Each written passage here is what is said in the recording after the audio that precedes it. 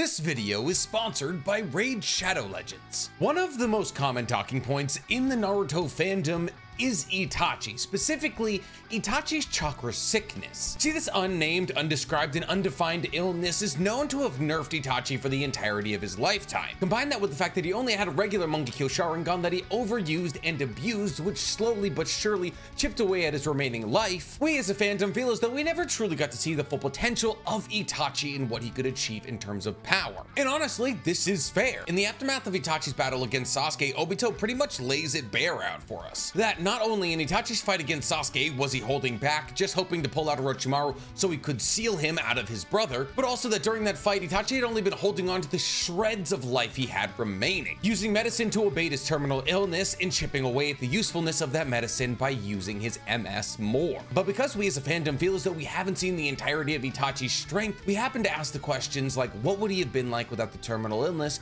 or even what would he have been like with EMS? And considering the fact that Itachi killed his father, who was a Mangekyo Sharingan wielder, at least in the anime, him having EMS was never out of the question. And I don't think any of us can deny that if Itachi didn't have this terminal illness and even possibly had EMS, his strength would have been undeniable, possibly putting him in the realm of conversation with people like Madara, or maybe not. To find out exactly how strong he would be with both EMS and no terminal illness, you're gonna have to wait till the end of the video. So with no further ado, let's get into how strong would Itachi be without his illness and with EMS. And before we get into explaining anything, guys, please, for me, like this video, subscribe to the page, and hit that noti bell. And we can't talk about my strength as a content creator without my other YouTube page, ladies and gentlemen, which is the Weeb Commander, where instead of talking Naruto, I talk any other anime. Been talking a lot of Fire Force recently, having fun with it. I don't know about you guys, but I know I certainly grew up as a little bit of a collector. Anytime I could get my hands on a pack of Pokemon cards, Yu-Gi-Oh cards, I jumped on that opportunity. But honestly, as I've grown older, I've been looking for the rush of opening that first booster pack of the day. That is, until now. You see, Raid Shadow Legends with its 600 different champions and endless amount of artifacts that you can equip to those champions gives you billions of different ways to raid your way. Because of the almost endless amount of combinations you can have on your team, there is years of content on Raid Shadow Legends. And it's the first game that's made me feel as though I'm opening up that first booster pack of Pokemon cards after school. And I want to show you guys a little bit of that joy as we go to open some shards in Raid right now. Raid was nice enough to hook me up with 20 ancient shards, 5 void shards, and 5 sacred shards. So let's open up these sacred shards and possibly get a legendary hero. Let's go ahead and open our second one here. It's looking like we got a legendary. Oh my goodness, Crypt King Grawl. Our second ever shard we open and we get a legendary support. Let's see if we can pull another legendary. Okay, we got another epic. Oh, I love the way this guy looks. Jorojin.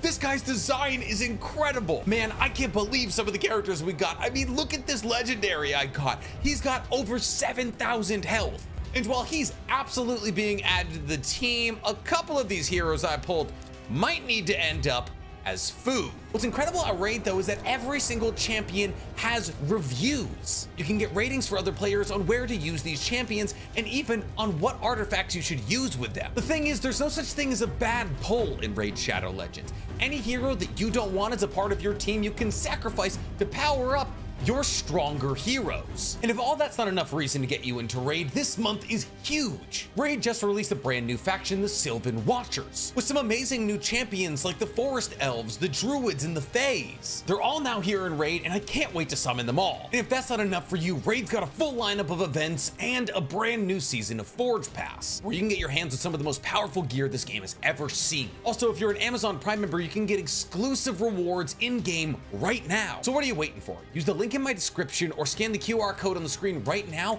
and you'll get $30 worth of bonuses. We're talking a free epic champion, eyeing a 200k silver, 1 energy refill, 1 XP boost, and 1 ancient shard, so you can summon awesome champions the second you get in the game. All this treasure will be waiting for you right here. It's about time we start raiding your way. So Itachi, a fan favorite, the older brother of Sasuke, one of the most powerful and intelligent people we've seen in the entirety of Naruto. Because of things like his Susanoo, Sharingan abilities, and battle IQ, some people even scale him all the way up to being able to battle against the likes of Madara Uchiha. However, unfortunately, like Kishimoto does a fair amount of the time, every time he introduces a character that's too strong for the current timeline they're in, they get a chakra sickness. And that chakra sickness slowly but surely nerfs and then kills them. Is this because Kishimoto knows that they're too powerful for the universe and therefore their existence will make the writing kind of lazy? Is it because Kishimoto has no idea how to kill them off otherwise? Or is it simply just an unfortunate reoccurring event? Regardless of the reason of why Itachi was nerfed, he was undeniably nerfed. While we never get the true details on what Itachi's chronic illness was, in fact, we never even truly get a full confirmation that he had said chronic illness. It's more just loosely implied by Obito, who implied he was taking medicine to keep himself alive. The true, more acceptable, widely understood nerf is the fact that Itachi, over the course of his years in the Akatsuki, heavily overuses Mangekyo Sharingan. See, it's widely known that using an MS makes you go blind. We've seen it in Kakashi, Sasuke, and Itachi, who was almost fully blind at the time of his death. However, there's other detriments that go along with using an MS, and that is that it takes an incredibly heavy toll on your life force, or your chakra. We're not exactly sure to the degree that using an MS technique degrades your health, but we know that using MS techniques doesn't feel good. When people like Kakashi or Sasuke before he got EMS or Itachi use their MS techniques, their eyes bleed. And Sasuke himself said that using the Susanoo feels as though every single cell in your body is being lit aflame. And thus, while the power granted by a Mangekyo Sharingan is undeniably one of the strongest power-ups in the entirety of Naruto, it's also one of the most dangerous movesets to use. To really, genuinely talk about how strong Itachi could have been, we have to talk about how strong he was. We can't set the ceiling until we understand the floor. And by understanding Itachi's weaknesses in either nullifying or scaling them higher in accordance to his power-up, we can then begin to understand how strong Itachi would have been with these power-ups. So Itachi, from an incredibly young age, was a very impressive ninja. At the age of 4, he was brought out to a battlefield of the Third Great Shinobi World War by his father, Fukaku. And while attempting to give water to one of the enemy shinobi who was calling out for water, the enemy shinobi attacked Itachi, to which Itachi's body moved defensively almost preternaturally against this enemy shinobi, cutting him down in the blink of an eye. Even though this enemy shinobi was significantly injured, he was a 4-year-old child. Itachi himself seemed surprised after he cut the Iwa shinobi's neck, almost as though his body reacted to the threat of the Iwa shinobi without him even telling it to, which from a very early age speaks to one of Itachi's most powerful assets, his reaction time, something that would only get stronger with the use of his Sharingan a couple years later. But before Itachi even awoke his Sharingan 2 years after he went onto the battlefield, Naruto was born and Kurama was released. On the night of Kurama's release, he was destroying the village. And Itachi's family, specifically Mikoto, his mother, while fleeing Kurama, was about to be crushed by debris. Now mind you, Mikoto is a Jonin with a 3-Tomei Sharingan. Combat and skills wise, she's probably comparable to Kurenai or Asuma, and yet this debris was so large and coming so quickly that it was gonna kill Mikoto. That is until, of course, Itachi reacted to it and destroyed it before it could. At 6 years old, possibly at that time giving Itachi, even prior to having a Sharingan, a reaction speed faster than somebody with a 3-Tomei Sharingan. And obviously his reaction speed, power, agility, dexterity, and all of that only got more powerful when he awoke his Sharingan at the age of 8, after watching Obito cut down his Genin squad. And what's truly wild is we've really never seen Itachi with a 1-Tomei Sharingan. The first time we see Itachi with a Sharingan, it's 2-Tomei, which means it's a solid possibility that Itachi just skipped straight to 2-Tomei. Regardless of his Sharingan though, even before Itachi became a Genin, he got the second highest ever exam score in the Ninja Academy, the only other person with a higher score than him being Minato. And after becoming a Genin, he took on the Chunin exams by himself and gained the fastest ever time of completion in the Forest of Death, a time which was later beat by Gaara, but still at the current time, the fastest ever time through the Forest of Death. And he did it alone. And then in the final phase of the Chunin exams, Itachi found himself up against an opponent who fought while asleep. Think of Zenitsu, essentially. The problem with somebody who's heavily reliant on the use of Genjutsu fighting somebody who's asleep is that his eyes were closed. And this boy, while fighting asleep, was actually an incredibly potent enemy, being able to keep Itachi at bay. And this is arguably the first time that we see Itachi's battle IQ kick into gear, because Itachi, instead of panicking or even trying something stupid, realized that the boy would wake up occasionally to see how the battle was going and then fall back asleep to continue fighting. So Itachi decided that whenever the boy would wake up, he would cast him into a terrible genjutsu that displayed him dying slowly. And Itachi did this every single time the boy woke up, until eventually he broke the psyche of the boy and the boy had to forfeit while screaming. Is it a bit brutal? Absolutely. Did it win the fight? Also absolutely. Itachi's strength was so undeniable in the final round of the Chunin exams that the majority of his opponents just forfeited. In Itachi Shinden, Itachi's light novels, we get an even further look into Itachi's power as a young kid, as the stories detail Itachi's time in the Anbu. And a lot happens in these years in the Anbu. At one point, Itachi and Kakashi find themselves up against Obito in a fight. Obito is trying to kill the Fire Daimyo, and the threat of both Kakashi and Itachi fighting against Obito actually makes Obito retreat. On top of that, Obito and Shisui, as 12 and maybe 14-year-olds, find themselves in combat against an Anbu captain with a Byakugan. His name is Mukai Kohinata, and he's been selling the secrets of the leaf, and thus Danzo wants him dead. And while saying that Itachi is the one that won this fight is a stretch, it was Shisui who uses MS Genjutsu ability to essentially make Mukai Kohinata cut his own stomach open. Arguably, he wouldn't have been put into that situation without Itachi being there. And mind you, this was an Anbu captain. That is the highest rank you can hold in Konoha, outside of Hokage, obviously. I mean, Hiruzen and Danzo actually had to fudge Itachi's age on his birth certificate so that Itachi could become an Anbu captain at the age of 12 years old. And then obviously, just a couple of short years after becoming an Anbu captain, Itachi was able to kill his entire clan. Now, while at this moment, Itachi did have his Monkey Kill Sharingan, because he got his Monkey Kill Sharingan after killing Shisui. He didn't kill Shisui. He basically just finished the job for Danzo. We don't really see him relying too heavily on his Monkey Kill Sharingan on the night of the Uchiha massacre. We never see Susanoo pop out of anywhere. There's no black flames burning around the Uchiha compound. And while he does cast Sasuke into Tsukiyomi, he kills the majority of the Uchiha fighters relatively quickly and painlessly, moving so much faster and efficiently than them that he doesn't even have to use his MS abilities. The only person that Itachi really took his time with was Yashiro Uchiha, since Yashiro made Fugaku be the leader of the coup and made Shisui spy on Itachi.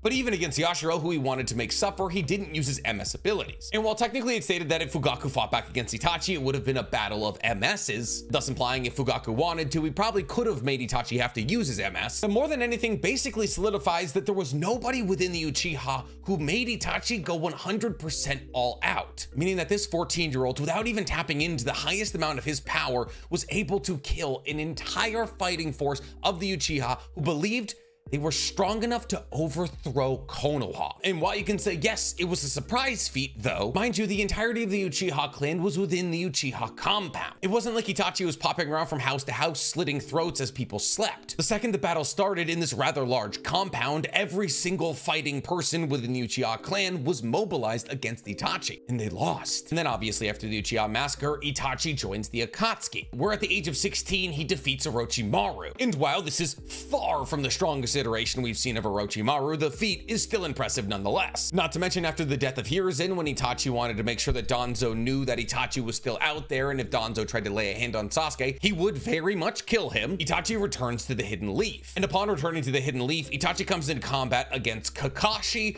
Asuma, and Kurenai, all of which he completely smokes without using his Susanoo or Amaterasu. He does use Tsukiyomi against Kakashi, and it's actually in Itachi's battle against Kurenai that we see one of the most powerful genjutsu abilities ever used. And it's not Tsukiyomi or Kodo Matsukame, it's called the reversal of heaven and earth. You know the moment when Itachi says that level of genjutsu doesn't work on me, and he flips the genjutsu back onto Kurenai? That's an ability of his. He has the ability to flip a genjutsu back on anybody trying to cast it on him, assuming that his genjutsu prowess is higher than that of the person trying to use genjutsu on him. And mind you, all of this happened while Itachi was sick. In fact, Kisame went so far as to say that Itachi was overdoing it while they were in the Hidden Leaf, because Kisame was entirely aware of Itachi's limitations. It's not until Jiraiya shows up that Itachi and Kisame decide to pull out of the Hidden Leaf. And while Itachi does say that Jiraiya would give him and Kisame issues, a lot of people speculate that this was just Itachi making an excuse to make sure that Naruto would stay safe in Konoha. And honestly, I could see the argument going either way. On top of this trip to Konoha, we've also seen Itachi, while in the Akatsuki,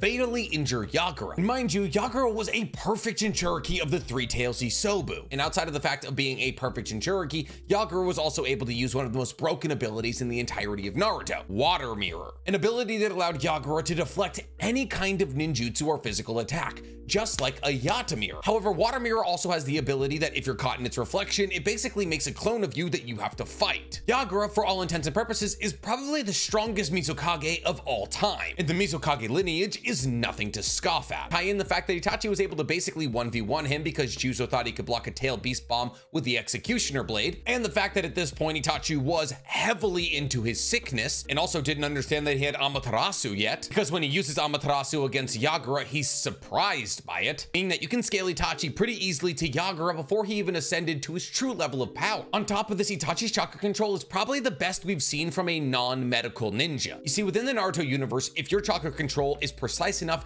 you can amp a broken body to incredible feats. This is why Inoki, at almost the age of 100, is still able to battle during the Fourth Great Shinobi World War, and why Itachi, even though he was riddled with his terminal illness and his body being broken down by the overuses of MS, was able to fight at such a high level. Essentially, Itachi would control his body with minute chakra control movements. And because Itachi's chakra control was at such a high level, he was able to do one hand or no hand sealed jutsus, which has only really been seen by the likes of Minato, Sasuke, and possibly Kakashi. And maybe Hiruzen and Hashirama, if I'm remembering correctly. On top of that, Itachi was able to amp his strength using his chakra control. That Itachi was able to, with one kunai, block a Samehara swing from Kisame. And while obviously this is an OVA and therefore isn't exactly manga canon, we're not going to put too much stake into this, but Itachi's strength and speed are genuinely no joke, and never have been. And that's without us even talking about his true trump card, his Susanoo. See, Itachi has a non-complete Susanoo, which has two weapons, one of which is the Yata Mirror, which is able to emulate any of the 5 elemental chakra releases. The Yata Mirror is essentially able to reflect any ninjutsu by matching the chakra release of the ninjutsu coming into the shield. Shoot a fireball at it, the Yata Mirror becomes fire and rejects the fireball. However, the Yata Mirror does a whole lot more than just rejecting ninjutsu. It's also said to be able to block all physical and spiritual attacks. And while spiritual has never been fully explained, it's largely assumed that spiritual refers to things like genjutsu, or even spiritual type attacks like the Reaper Death Seal. In essence, the Yata Mirror, which comes with Itachi Susanoo, basically gives him defense against any kind of attack, which is insane when you consider the fact that behind said Yata Mirror is a Susanoo, which is already considered the best defensive jutsu in the entirety of Naruto. And in Itachi's right hand, he has the Sword of Totsuka, a legendary blade that all you have to do is pierce an enemy with it, and immediately they're sealed away in a different dimension called the Realm of Drunken Dreams. It is an instant win state. Black Setsu, arguably the most intelligent person in Naruto, said that Itachi Susanoo with the combination of the Yata Mirror and the Sword of Totsuka was invincible. And it wasn't even a fully formed Susanoo. See, in order to be a fully formed Susanoo, Itachi Susanoo would have had to have legs and wings. However, unfortunately, this wasn't the case for Itachi Susanoo, unless Itachi's mobility within the Susanoo was heavily limited in comparison to other Susanoos. Tie that into the fact that Itachi couldn't use his Susanoo for very long because of his chakra sickness that heavily nerfed his chakra pool, and the fact that overuse of his MS abilities is quite literally what was killing him. And you get a really cool toy, but with like a 3-minute battery life. But now that we've set the precedent for how strong Itachi was even with his illness and just a regular MS, we can fully begin to understand how strong Itachi would have been without those limiters. The first and most obvious thing to say is that if Itachi had taken his father's MS and gained EMS, the problem of overusing his MS and that degrading away his life force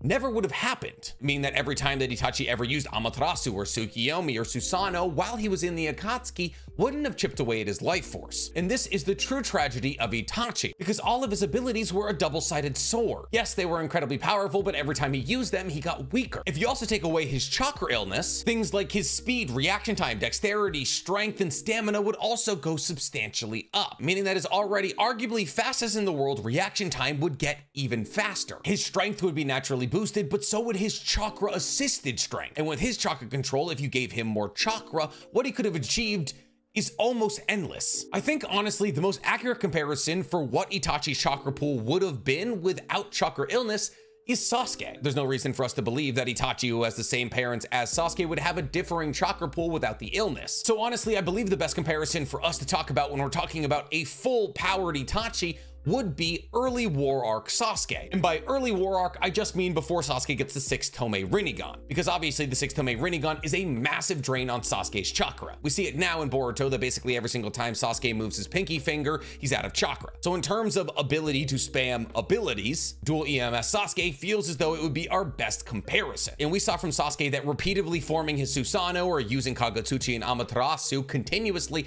wasn't really that much of an issue. Well, obviously Sasuke always had people like Karin and Jugo and even Kabuto in the end there around him to make sure that he had enough life and chakra inside of him. I'd also like to point out the fact that more likely than not, Itachi probably has more precise chakra control than Sasuke. While Sasuke is able to do one-handed hand seals in order to pull off jutsu, which has canonically been stated to only be able to be used by those with the most finely tuned chakra control, Itachi having the chakra control to basically manipulate a broken body at a high level of proficiency in taijutsu speaks to a higher level of chakra control than even just one-handed seals. So if Itachi's chakra control is higher than Sasuke's, he would probably waste less chakra when using things like the Susanoo, Amaterasu, or Tsukiyomi, which would put Itachi's stamina pool just above dual EMS Sasuke. But what about things like speed and strength and ninjutsu ability? Well, honestly, we've kind of already seen that. See, let's remember that Itachi was brought back using Edo Tensei. And with Edo Tensei, even though Itachi wasn't brought back at full power like Madara, Itachi didn't have to worry about things like his chakra sickness or the fact that he only had regular MS, since an Edo Tensei body heals itself immediately. And an Edo Tensei body has infinitely refilling chakra. So while technically Itachi was only brought back with the chakra pool he had when he died, that chakra pool continually refilled, so running out of chakra was never something that Itachi had to worry about. On top of all that, Itachi's illness was cured by being Edo Tensei since his body was infinitely regenerating. And thus, for things like speed and strength feats, we can look at Edo Tensei Itachi as our most faithful adaptation. And the feats of Edo Tensei Itachi are undeniably very impressive. Itachi was able to go one-on-one against KCM level 1 Naruto in taijutsu. And this was without trying to use Amaterasu, Tsukiyomi, or Susanoo. Just straight up hands. Itachi then did the same exact thing against Killer Bee using his 8-sword style, which puts Itachi's speed and strength significantly higher than Heavy Sasuke, since Killer Bee was able to kill Sasuke twice. Not to mention, after breaking himself out of Edo Tensei, Itachi was able to basically solo reanimated Nagato. Yes, obviously Killer Bee and Naruto were there, but they were also both about to die if not for Itachi. And this wasn't even the weakened version of Nagato we saw get reanimated. Nagato was able to pull chakra out of Killer Bee's version to cloak, making this Nagato not only fully under the control of Kabuto because Kabuto stepped in to make sure that Nagato wouldn't give anybody any more tips, but arguably probably the strongest version we've ever seen of Nagato. And while obviously without the firepower of the 8 Tails and 9 Tails, Itachi probably would have been pulled into the Chibuka Tensei that Nagato was creating. The fact that in this moment that the only person who identified that the Chibuka Tensei could be destroyed using the 8 Tails and the 9 Tails firepower speaks to Itachi's insane battle IQ. But also with eyes that infinitely regenerated from the usage of Mangekyo Sharingan abilities, Itachi was able to spam Amaterasu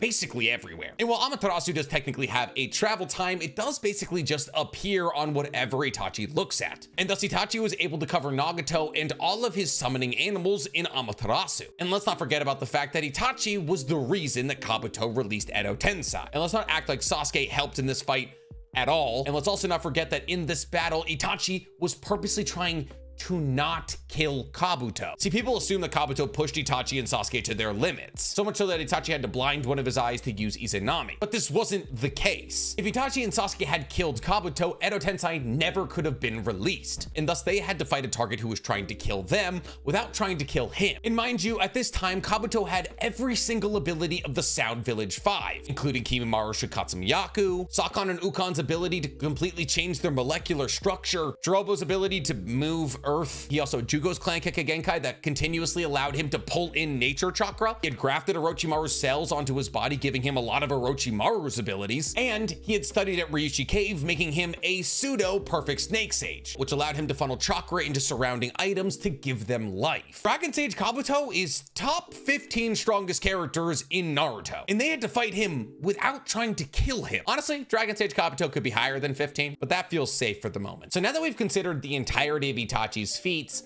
how strong would he have been? Since he wasn't brought back at the peak of his powers like Madara, using his Edo Tensei feats is a little bit of a nerf for him. Well, things like his ability to spam Amaterasu and Susanoo in his Edo Tensei form are representative of what he would be like at his maximum power. More likely than not, his speed, dexterity, and strength would be higher than that of his Edo Tensei form. And since we did see Itachi run the ones in Taijutsu with KCM 1 level Naruto, the assumption that a more powerful version of Itachi would be able to run the ones with a KCM level 2 Naruto is not crazy. And that's just in taijutsu. So Itachi would roughly have the stamina of dual EMS Sasuke, the speed and strength of KCM 2 Naruto, without the addition of Sage Mode. That feels like a bridge too far. And arguably with a completed Susanoo, either the first or second most powerful Susanoo on the face of the earth. When you consider the abilities of his two Susanoo weapons and the fact that with a completed Susanoo he would be able to fly, the idea of his power gets genuinely insane. Because the biggest weakness to Itachi currently is the fact that his Susanoo is largely sedentary. Well, yes, obviously Itachi can walk with his Susanoo. His two weapons are focused on close combat. So if hypothetically Itachi could fly to a target with his Sword of Totsuka and his Yata Mirror, being able to deflect all incoming attacks while he flies in and then stab somebody with the Sword of Totsuka, which is a one-shot kill, mind you, there are very, very few people that could defeat that. But the real question is,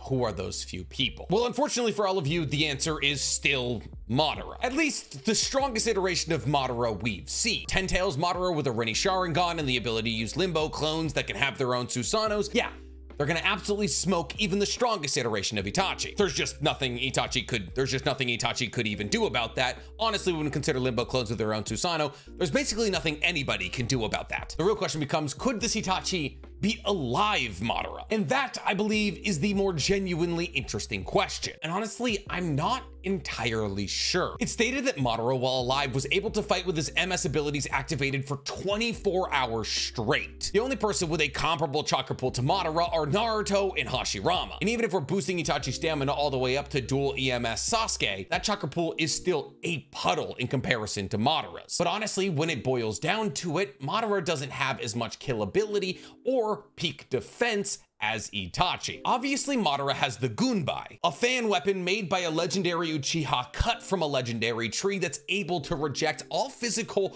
or ninjutsu attacks. It's honestly probably the most broken weapon in the entirety of Naruto, except for the Sword of Ninabuka. I mean, it was quite literally able to blow KCM2 Naruto backwards. But this is a weapon that Madara uses in base, not in his Susanoo. Madara's Susanoo just has a katana, and while this katana can cut mountains in half, it is just a regular old katana. So in terms of offensive and defensive capabilities, when we're talking about the highest level of forms between an alive Madara and a peak power Itachi, I'm giving it to Itachi. So in a short fight, Itachi, absolutely. But unfortunately, I think the only person with higher battle IQ than Itachi is Madara. I mean, it's close. They're both incredibly genius, but Madara's life is war. From the moment he was born until the moment he died, he fought, and he fought well. So honestly, where I scale a completely healthy and EMS Itachi is alive Madara. Because honestly, I feel like a battle between them is a coin flip. Itachi's best chance against an alive Madara is to end this battle as quickly as possible. And I can already hear people saying, well, Nick, if you're comparing Itachi to dual EMS Sasuke. Dual EMS Sasuke lost to Madara with no eyes. But mind you, this was Sage Mode Madara. Madara had Hashirama's cells grafted to his chest, and he mastered Hashirama's Sage Mode